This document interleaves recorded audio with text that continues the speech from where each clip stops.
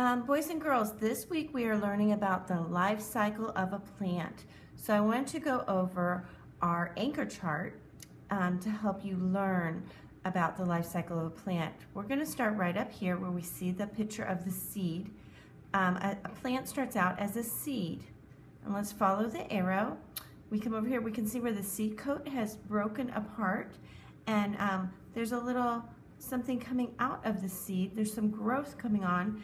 This is called germination, when the seed coat opens up and the little plant starts to grow a little bit.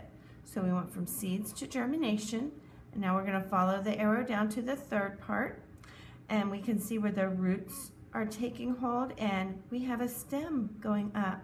So the roots and stem is the third part of the life cycle of a plant. Let's follow the arrow.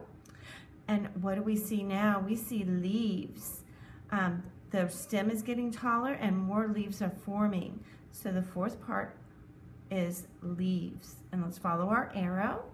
Oh my goodness, look at those beautiful flowers. The flowers are growing after the plant gets a little more mature.